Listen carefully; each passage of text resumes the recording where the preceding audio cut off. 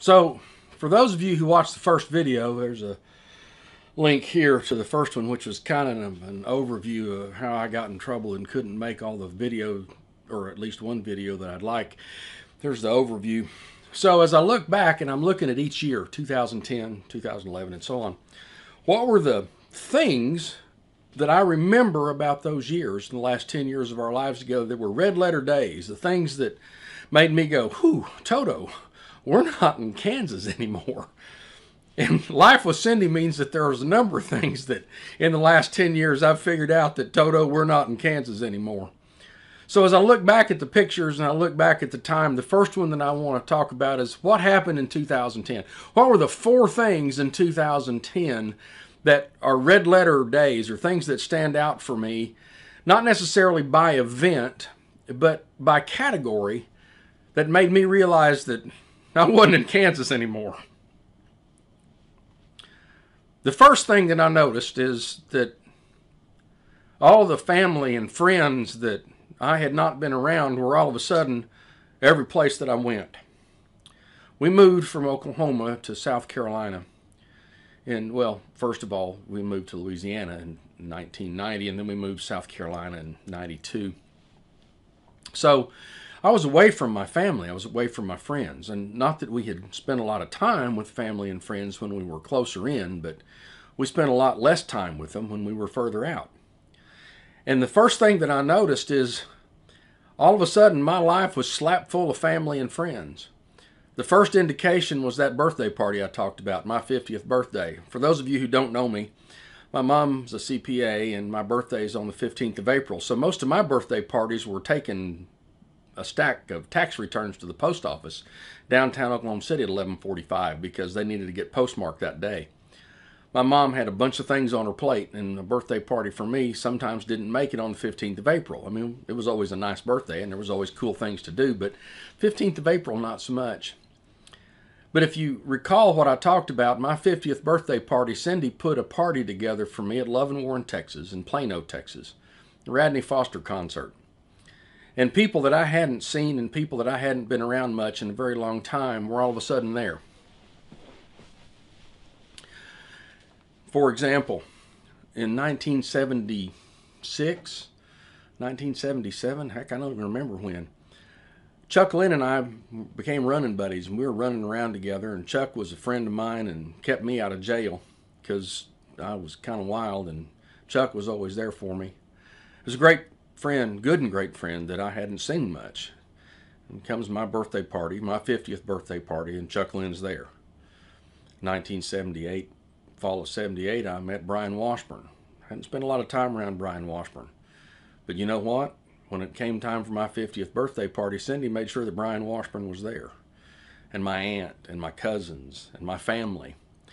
And so there's a bunch of pictures that show up here that are friends and family pictures, and that was the first thing that changed. Is Cindy made sure that my friends and family were a part of my life again. And everything that we did, and any place that we went, and anything that we did involved my family and friends, whether it was a vacation in Mexico, a birthday party, or a dinner put together when my nephew gets married.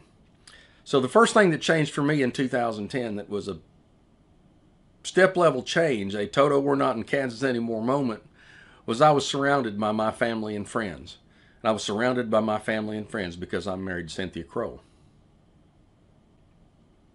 Second thing that I noticed in 2010 was, honest to no lie, we're a couple. And when I say we're a couple, I mean we're a couple. We're joined at the hip. 24 hours a day, 7 days a week, 365 days a year. We want to be around each other.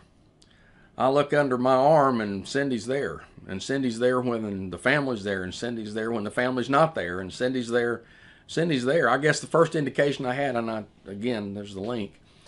When I was driving back to Charlotte after we had spent New Year's together, she jumped in the car to ride to Birmingham, Alabama with me because she just wanted to be with me. So the second thing I noticed is not only did I have family and friends every place I looked, but that I was married to somebody that wanted to be a couple with me and wanted to spend all the time that she could with me and wanted to include all the other people in the world if we could. But at the end of the day, we were a couple. and that we had a special relationship, and that relationship was something that went on all day, every day, any place we were, whether I was in Charlotte and we were on the phone together or we were in the hill country of Texas. That's the second thing that I noticed about 2010, is all of a sudden we were a couple and we were going to be a couple. The next memory, and it kind of falls into those things, was the wedding itself. And Cindy put that wedding together in a heartbeat. I think we had 6 weeks, 5 weeks to put a wedding together. And because we wanted to be married on 10/10/10, which was on a Sunday, we were trying to figure out how we were going to get married on a Sunday on short notice and still get, like Josh, back to South Carolina for visitation. And it was a complicated thing. So how are we going to get married on 10/10/10? Not 10/9, not 10/11, 10/10/10. Well, Cindy figured out that what we would do is we'd be married at midnight. And if we're going to get married at midnight, maybe the party needed to happen backwards. Most people have a wedding and everybody marches into the wedding and they sit down and they're looking at the other side over there and they don't know who those people are because it's a different side of the church. Well, the way Cindy planned this wedding is what we did is we started at 9 o'clock. We had an open bar and passed hors d'oeuvres and a party with dancing and music starting at 9 o'clock. And then after that 9 o'clock thing, then we stopped, moved out of that room to go cut the cake, have coffee, and have the reception. It's a reception, not just the dancing and drinking, but the reception. So we had coffee and cake at 11, and then we got married at midnight. And I'll tell you something. It changed the nature of our wedding. Our wedding was unique in every way that you can think of. Not only did we do it backwards, but the sense of community that we had developed by drinking and dancing and partying with people for a couple of 3 hours before we got married meant that everybody in the room knew each other. Families and friends had spent time together, met each other. We had a time before the wedding ever happened. And the cool thing was when we got in the car and left, we left. It wasn't like leaving the ceremony to go to the rehearsal or leaving the ceremony to go to the reception. It was leaving. The thing that's most unique about this, and I'll tell the story again because some people don't know it and most people do. The way Cindy and I met was in 1977 when I was an athletic trainer at Bowie High School. And I was the most mature of the athletic trainers, let that wash over you. So I had the women's programs. And the only reason, of course, that I watched the drill team practice was to see if there was an injury so that I could diagnose the injury and come up with treatment as quickly as possible. Anyway, there was a lieutenant on the drill team, the prettiest thing I'd ever seen in my life. I went to the training room one day, and Pete Carlin, who's our trainer, and if you want to look up Pete Carlin, he's in the Athletic Trainers Hall of Fame. He's in the Hall of Fame for UTA for being their athletic director. Pete Carlin's great people. Pete handed me a ace bandage and said, "Hey, go out and wrap one of the lieutenant's groin muscles." She pulled a groin muscle, and I'm on it, coach. And I go out there, and it's her. So I turned witty and charming up to about 12. And while I'm wrapping her groin, and she's never seen me before, she doesn't know me from Adam. She thinks some college guy's being awfully friendly to this high school junior. She didn't have anything to do with me. Didn't want to have anything to do with me. But that's how we met, is me wrapping her thigh. So we're putting this wedding together, and I'm in Charlotte, and she's in Dallas, and she's doing all this wedding stuff. And I get to the wedding that night, and she said, I got you a groom's cake. And I said, well, that wasn't in the budget. See our earlier discussion about she does things that I wouldn't have paid for that become the most important things that I can think of. And she showed me the groom's cake. And here's a picture of it.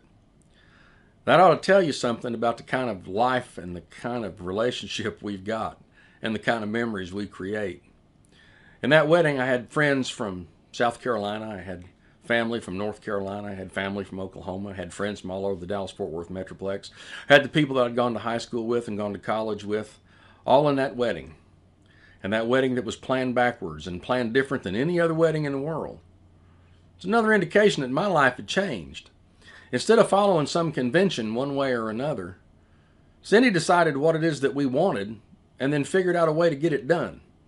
Figured out a way to get it done with the people involved so that we had a nosh that the family got together before the wedding so we had time to spend time together. And figured out a way to have an out-of-town party before the wedding and before the nosh so people get to know each other. and then figure out how to do the wedding backwards so that we could get the 10-10 date that we wanted as well as the party that we deserved. That's the way our wedding was. Completely different than anything you've ever been to. And I will tell you today that everybody was at that wedding. And if you were at that wedding, you put some comments below about how special that wedding was. It was the most unique and interesting wedding that you could have ever possibly attended. My life changed. 10-10-10. And it changed because she finds a way to get it done for family and friends and everybody else. The final signpost in 2010 that told me that I was in a different world was, I don't remember how many days. I think it was 38 days, 41 days. I really don't remember. After we got married, Cindy's dad, Bill Kroll, passed away up in the panhandle of Texas. Bill Kroll was a great friend of mine, and he had been for as long as I'd known him. From 1979, 1980, Bill was good people. And Bill was a gun guy and a knife guy. He was all the time trading guns. One time he traded for a Weatherby 458, an elephant gun. You can shoot through an elephant one end to the other. And Bill called and said, "Hey, I got this elephant gun. I'm going to go shoot it. You want to go?" And I said, "Oh, hell yeah, let's go." So we get out to the range, and he's got this 458 Weatherby Magnum, and I get on the ground behind it. He's going to let me shoot it first. And I torched that bad boy off, and it kicked the snot out of me. That gun had some recoil. And I got up off the ground. I cycled the bolt and got up off the ground. I said, "Here, yeah, you can shoot it." And he said, "Oh, hell no, I don't want to shoot it. I just want to see you shoot it." So in that summer of 2010, I had called Bill to ask him if it was all right with him if I married Cindy. I told him I couldn't get out to the panhandle of Texas to talk to him in person, so I'd have to do it over the phone. And I asked him if it'd be all right. And what he said to me will stick with me the rest of my life. He said, "Son, I've been waiting to hear you say that for 30 years. I'd love to have someone like you take care of my best work." Well, not long after we got married, Bill hit his head, had a brain bleed, and passed away.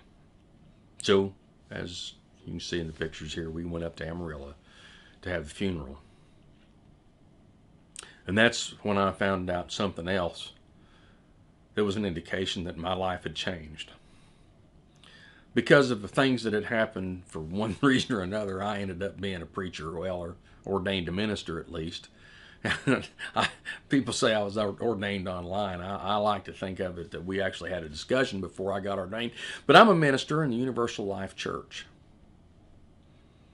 And Cindy asked me if I would do the funeral for her dad. Now, there's a step-level change in a relationship, or the kind of relationship when you have your wife ask you to officiate her father's funeral. And for as long as I live, I'll remember standing there at that graveside in the panhandle of Texas, some of the most beautiful country in the world, and getting ready to do Bill Kroll's funeral. And the Air Force was there because he had flown fighters in the United States Air Force. The Air Force was there, and they were doing the flag ceremony to give Lou Bill's flag. And I'm standing there watching them do this, knowing that I got to start talking in about 30 seconds.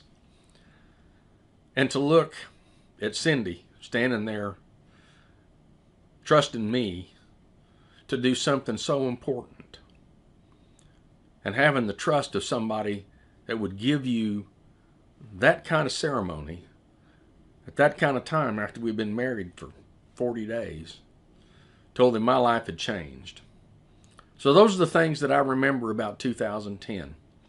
I got my family and friends back, became a couple, found out that you don't have to follow convention to get done what you want to do, and found out that I was married to somebody that trusted me implicitly with the most important things in her life. That's what I remember about 2010. Give us a comment below if you were involved in those things, because we'd like to hear from you.